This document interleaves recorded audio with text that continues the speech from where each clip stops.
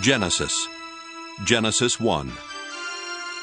In the beginning, when God created the heavens and the earth was a formless void, and darkness covered the face of the deep, while a wind from God swept over the face of the waters. Then God said, "Let there be light." And there was light. And God saw that the light was good. And God separated the light from the darkness. God called the light day, and the darkness he called night. And there was evening, and there was morning, the first day. And God said, "Let there be a dome in the midst of the waters, and let it separate the waters from the waters."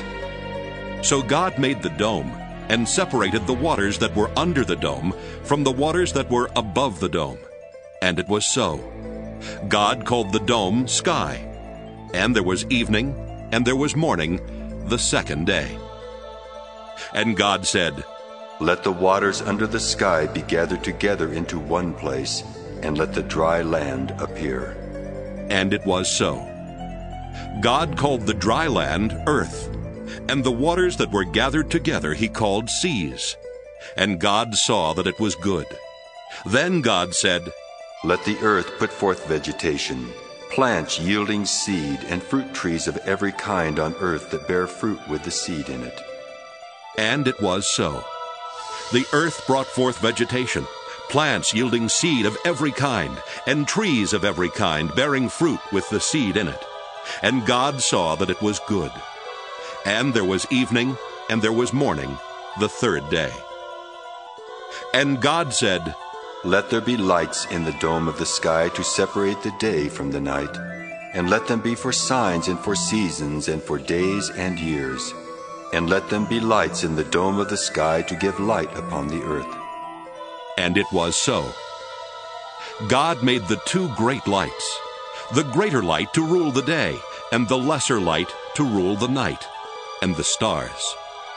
God set them in the dome of the sky to give light upon the earth, to rule over the day and over the night, and to separate the light from the darkness. And God saw that it was good. And there was evening, and there was morning, the fourth day. And God said, "Let the waters bring forth swarms of living creatures, and let birds fly above the earth across the dome of the sky." So God created the great sea monsters and every living creature that moves of every kind, with which the waters swarm, and every winged bird of every kind. And God saw that it was good. God blessed them, saying, "Be fruitful and multiply, and fill the waters in the seas, and let birds multiply on the earth." And there was evening, and there was morning, the fifth day.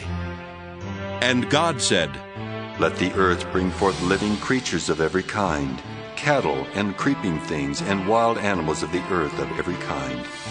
And it was so. God made the wild animals of the earth of every kind, and the cattle of every kind, and everything that creeps upon the ground of every kind. And God saw that it was good. Then God said, "Let us make humankind in our image, according to our likeness.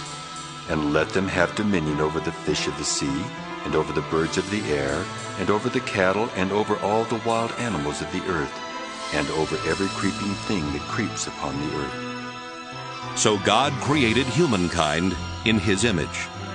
In the image of God he created them. Male and female he created them.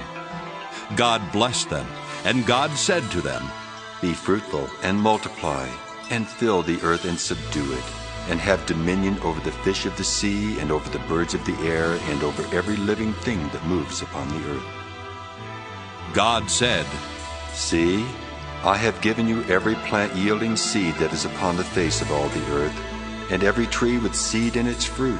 You shall have them for food.